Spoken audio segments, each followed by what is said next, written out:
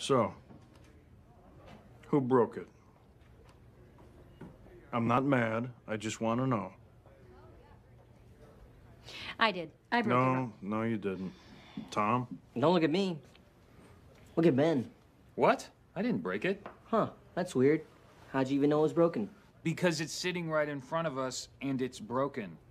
Suspicious. No, it's not. If it matters. Probably not, but April was the last one to use it. Liar, I don't even drink that crap. Oh, really? Then what were you doing by the coffee cart earlier? I used the wooden stirrer to push back my cuticles. Everyone knows that, Jerry. Okay, let's not fight. I broke it. Let me pay for it, Ron. No.